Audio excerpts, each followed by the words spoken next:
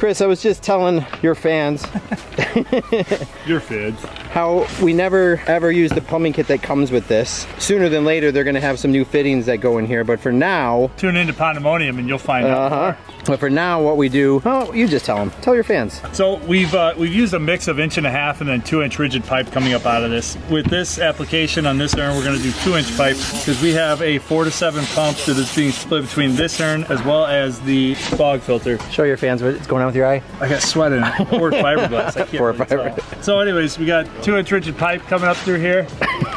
And really burns. It's a show piece of a water feature that I've ever seen, right? Yeah. We've done ponds 4 times the size. We've done waterfalls that come down 20-foot slopes and everything else. We've done mile-long streams, etc., etc. This pond is incredible, and I think it's one of the first ponds, or very few ponds, that literally take up the entire backyard. Yeah.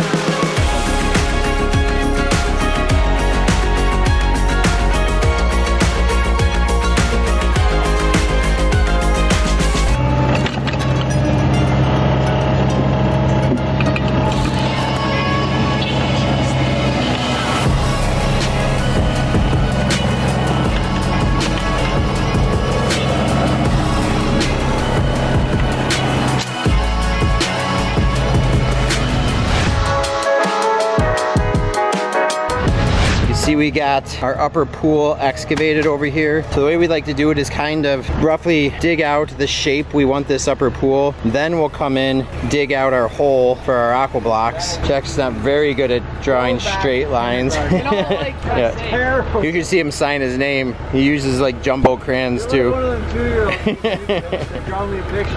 I'll draw you a picture, alright? So anyways, we dig all this out. We roughly get our shape that we want our upper pool to look like. Then we put our aqua blocks in. Now Daniel's gonna come in, dig about a 3-foot hole, and then we'll dig out our trough for our centipede, our snorkel, all that fun stuff. And then we'll come in, do our liner, you know, blah, blah, blah, blah, blah. Here's what I'll do. Instead of talking about it, we'll show you how to do it, okay?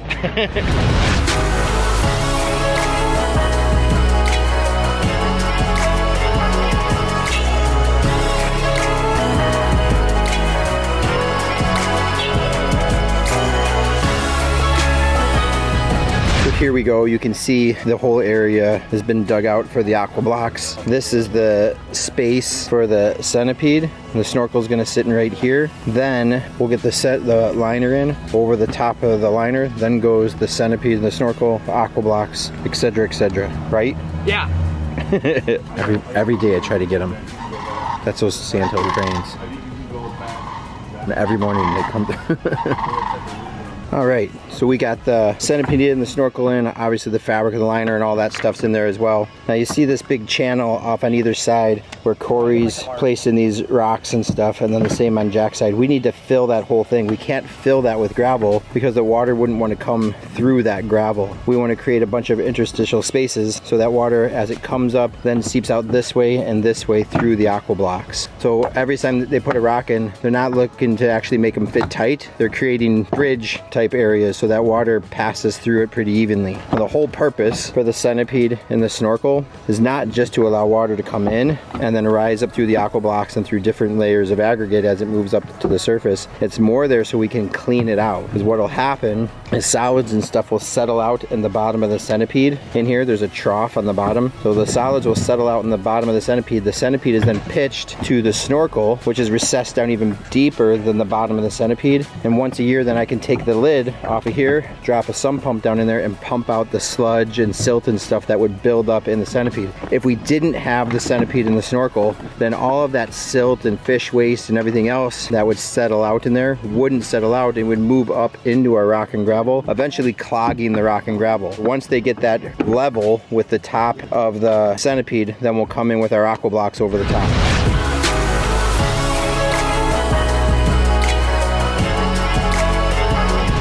right, so I got a special surprise for our customers. I actually had to thin out some fish in my pond. And so last night, me and the kids got in the pond. We're able to catch 3. I actually have a bunch of really black fish. The kids have all named them Shadow 1, 2, 3, 4, 5, 6, 7. But I wanted to try to get those, but at night, catching those black fish are really, really, really hard. I forget what they're called. They say every pond needs a black fish because it's good luck, but I wasn't able to get them, but I got 3 other ones. Now the way I transport them is in these coolers, and you can see these air hoses go into each cooler. So I have aerators going to the coolers in the same pond water that it was out of my pond. They've been in there since last night. Let's check on them. Still doing just fine, swimming around really good. And then that's all powered off of a electrical outlet right there. So I got this going into my AC thing, extension cord running up through the window, and then to the aerators back there. So now I'm gonna transport them. The easiest way to do it is with a sock net. And now a sock net's kind of cool because this will actually hold water. So I'm gonna corral the fish into here, twist this off, and then I can actually carry them in water. And bigger fish, insides and everything need support. That's why when you see the professionals hold them like this, really trying to carry their underbelly. Well, I'm not that experienced, but I can use a net. So I'll grab them with the net, keep them in some water, move them all the way over to the pond. Crazy how they change colors. So there's one in here, kind of gold looking now. It's named I'm Jumpy because of that. Got him. You see that? That's YouTube gold. Ah! I think we should call them pain in the ass is what we should call them. You're welcome, Mike. So I got 2 fish in here. The other one's a black and white Shiro Utsuri. So I twist this, now we can carry it.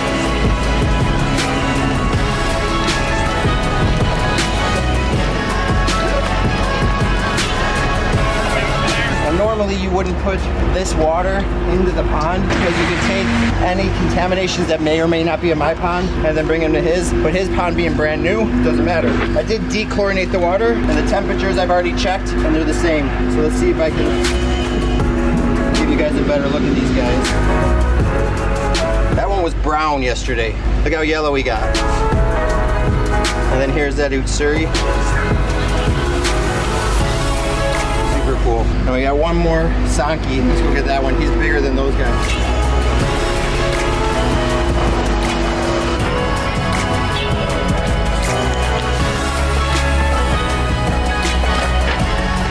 This guy's considerably bigger. It's a Sankey.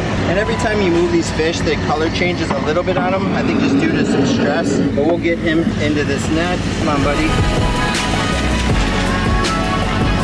There we go. Some of that water is that strong.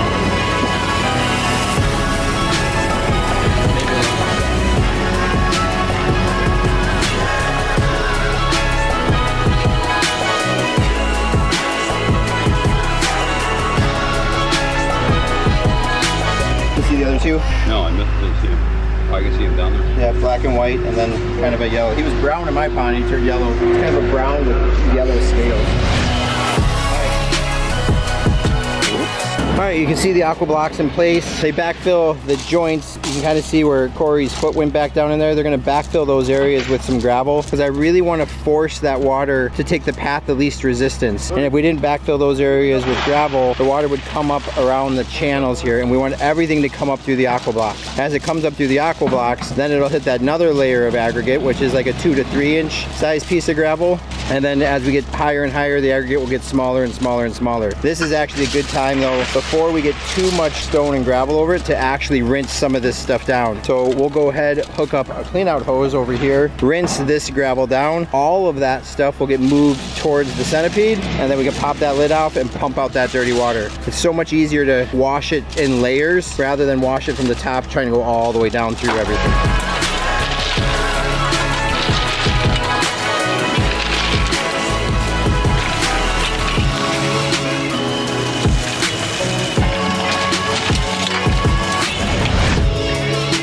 All right, so you can see we've got our final layer of gravel in here. Jack went to go get just a little bit more red flint. And then Chris is working on what I'm gonna say is probably the most difficult seam. Somebody had to put a rock right here.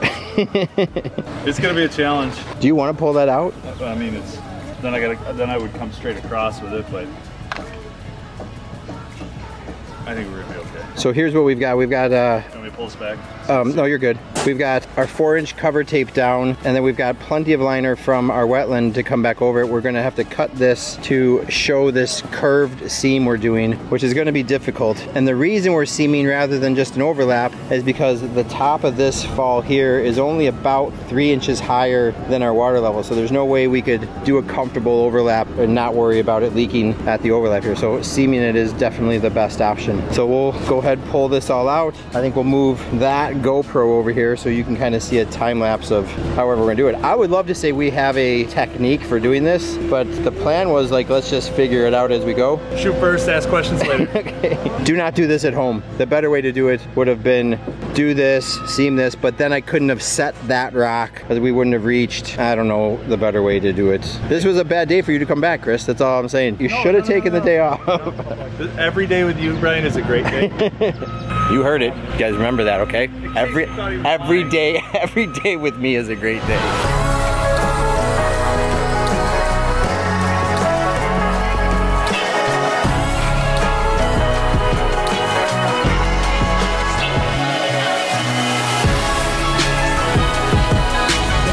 OMG. That's oh my goodness, we were so close. Final push, I don't know, it feels like 2:30-ish. We've got basically everything we need. I'm guessing we won't be out of here until like 5:30, 6 o'clock because there's just cleanup and stuff like that needs to happen. But I'll just kind of show you some of the last things that are happening. We got Chris over here, final touches on the urn. I think this was a good decision. Urn over 15-inch high waterfall over there. Getting that height just kind of helps balance everything out. Homeowners over there, Mike putting in mulch every place. He's super involved in the whole project, which is awesome. Chris is trimming down that pipe. In fact, let's just go over here and I'll show you exactly what he's doing with that because it's an easy little trick. Chris, I was just telling your fans Your fans. how we never ever use the plumbing kit that comes with this. Sooner than later, they're gonna have some new fittings that go in here, but for now... Tune into Pandemonium and you'll find out. But for now, what we do... Oh, you just tell them. Tell your fans. So we've used a mix of 1.5 inch and then 2-inch rigid pipe coming up out of this. With this application on this urn, we're gonna do 2-inch pipe because we have a 4 to 7 pump that is being split between this urn as well as the fog filter. Show your fans what's going on with your eye. I got sweat in it. Poured fiberglass. I can't Poured really tell. fiberglass. So anyways, we got 2-inch rigid pipe coming up through here. And it really burns. I got it from here. Look at the manifolds. I got it from here. I'll show you what's going on. I've got a fan, right? So instead of using the plumbing that comes up through here, we have a 2-inch line going up. That's gonna give us the volume we're looking for over the big urn. It also just makes it simpler too. We used to actually put a bulkhead fitting in there and then try to line it all up. Now, we just bring the 2-inch pipe up through, we took a hole saw, cut that out, and we'll just put silicone around that fitting there. The silicone doesn't make it watertight, but if it leaks or drips inside, who cares, because it's all inside of our liner. The other thing we did is took a 3-inch hole saw for our 3-watt light. We put the light in there. When the light hits the bubbling fountain, the light kind of moves through that geyser that sits up on top, and it'll put wavy marks all over the canopies of the trees and stuff at night, and the future trees that are going in back over in here. Because I can't push all my water through that, because I still need some down here in the bog, you can see this manifold set up over here. So we have our pump feeding through a 3-inch line all the way over from our 3,000 gallon tank over there. It comes over here, splits off. One line goes down into the bottom,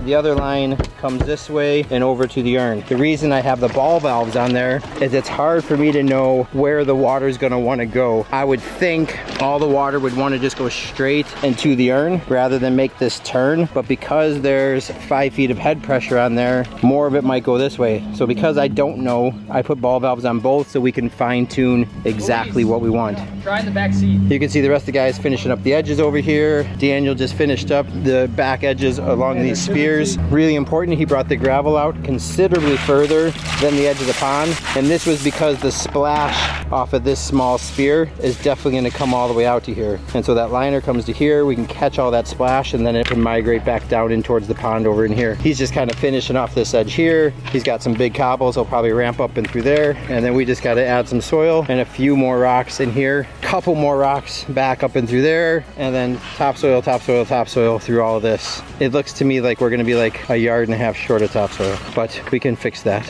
We've got some trees going in. Got to get these things planted. We'll get these planted, and then we got a big tree going in over there, but it's looking incredible.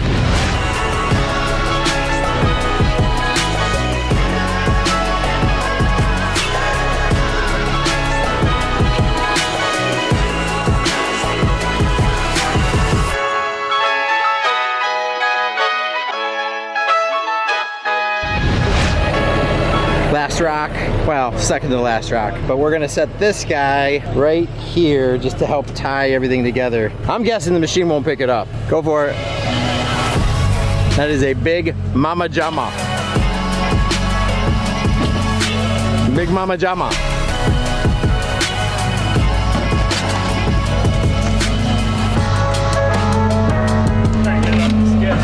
Make it a little bit shorter for me? I can do anything you want, Chris. Then it'll definitely look. All right. What he's referring to is the strap getting a little bit shorter. If you get the strap shorter, then the machine actually has a little bit more strength. Doesn't make sense, but it is. The only reason we'll possibly be able to set this thing is because we're up on an incline. As we're coming up on an incline, a lot of the weight, there's weight displaced back this way. If we were trying to move that thing down over here, there's no possible way. No way. I think the only reason this is successful is because of the way I've strapped the rock.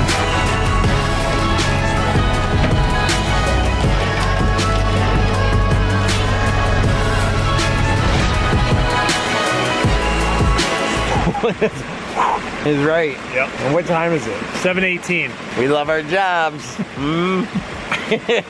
Not as much as we love you guys out there. Nope. Chris, when I got here, what was it, Monday? I think so. Right? 2 days ago? 2 days ago, I had said I had let you run with a job that was near and dear to my heart, something that I designed over a year ago and had a pretty strong vision on how it looked. And you freaking nailed it, buddy. Nailed it. My favorite section is the one behind me. These stone steps, the urn. And then this waterfall is insane. It is pretty cool. I just love that huge, that big wide sheet. The little secret falls over on the side, the big rock down in the front there. The whole thing just looks so incredible. How hard was it for you to leave after spending 8 days out here? Well, why do you think I came back today? you're actually supposed to be on vacation. He loves his job. Are you glad you came back? I am so glad I came back. Of course. Is your wife glad? She get to appreciate what you've I don't put, know what if you she put loves together? my job as much as, but she loves me more. So that's what matters. But I had to come back because I wanted to see it totally finished, see the look on the customer's face. I mean, they've been out all day, you know, just. And let's talk about the customers for a second. Let's talk about them. Right? We could, Mike and Chris, and just. We could do a whole video on how awesome of customers they are, so that any of our future customers can watch that video and know how to be incredible. For Mike, I mean, he was a CAC way back in the day. Right? Yep. Had like a mow and blow company and did a few ponds. He knew what we were capable of, so that was cool. But he had no idea what we were going to create. But he did have the smart sense to say, "You guys have carte blanche and really just do your thing." And he gave us the reins, and yeah. I mean that's incredible. And they've been super gracious with us, and that really means a lot to us. Makes us work a little bit harder too. You know, when we're getting fed every day, 2 square meals a day, and coffee, lunch. So awesome. Donuts. Yep, they're incredible people. You know, they've got a little girl. Mike's got an older son, so it's just cool to know that they're going to be definitely enjoying this space, and their daughter's going to grow up with it. And how awesome is that? Well, they so deserve a pond like this. You know, it's such an incredible water feature. I love the stone stairs coming in there. What a great way to, like, when you've got these slopes that go this drastically away from the house, instead of trying to build the pond all the way up to the level of the patio up there, bring stone stairs down to the water level. Now it still feels like you're right on the water. Well, and I think what's neat is when you designed this project a year ago, ago, you and Mike talked, and again, going back to Mike's know-how, you know, really pulled off the vision with the sunken fire pit, the step, this long retaining wall that he knew had to go in because we had to build everything up. So he made it as easy and seamless for us to come in here and do our thing. The logistics of it were hard because it was just, you know, one rock at a time. For a lot of it, we could only dig 8 feet at a time and rock that section. But he made it as easy on us as we could. It's a show piece of a water feature that I've ever seen, right? Yeah. We've done ponds 4 times the size. We've done waterfalls that come down 20-foot slopes and everything else. We've done mile-long streams, etc., etc. This pond is incredible, and I think it's one of the first ponds, or very few ponds, that literally take up the entire backyard, right? Yeah. I mean, there's nothing but pond back here. Pond and waterfall and bowls and urns and spears and fish and aquatic plants and everything else. Yeah. I think Mike and his wife Chris totally deserve this pond. What I'm so excited about is because they are so excited about it. You know, this pond is going to be one of those that just gets better and better and better year after year. Yeah. Hey guys, I hope you love this build. It was a butt kicker, especially for this guy and the rest of our awesome team. I was lucky enough to come back and help for the last couple days and see it running, and it just turned out amazing. You guys know the routine. Like, comment, subscribe, tell all your friends, and maybe we'll do it again. Maybe.